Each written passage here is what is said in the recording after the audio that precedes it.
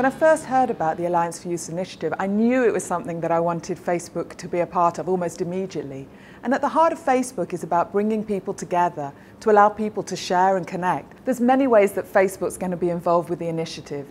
Yes, we're taking on apprentices, and yes, we're promoting different skill sets that people might not know about from the digital and tech companies.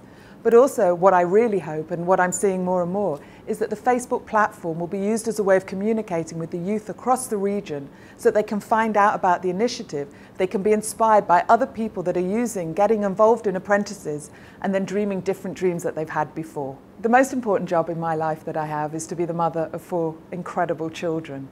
And being part of this initiative really for me is about making sure that not just my children, who are incredibly fortunate children, but that children all across the region can really live up to the dreams and the hopes that they have, and that the businesses and corporations that come together under the initiative can help them achieve the dreams that they want.